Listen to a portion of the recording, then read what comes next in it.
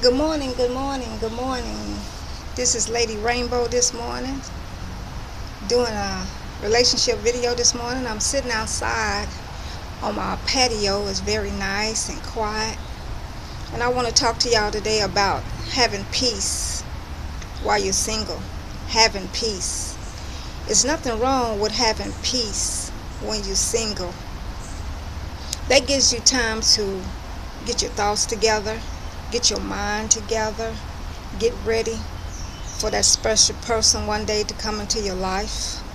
A lot of people think being single is awful. It's not.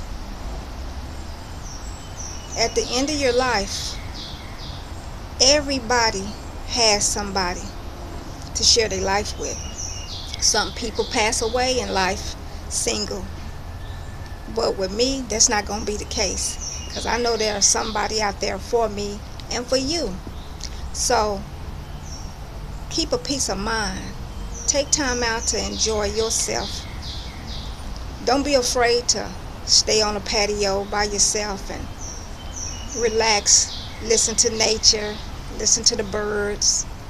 Listen to some music. Write in your journal. This is for the men and the women too. Both. This is not no man bashing and no woman bashing.